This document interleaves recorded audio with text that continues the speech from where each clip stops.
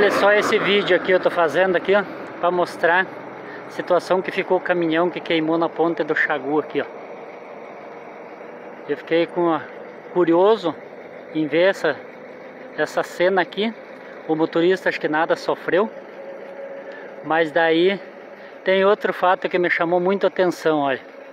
Isso aqui é só um milagre mesmo que o motorista se salvou.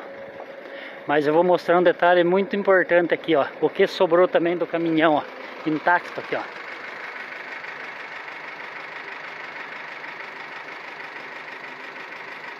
É para quem não acredita em milagre, em Nossa Senhora, tá aí, ó.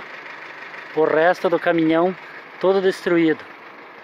Ó, depois de mais ou menos 20 horas ainda tá saindo fumaça ali embaixo, ó.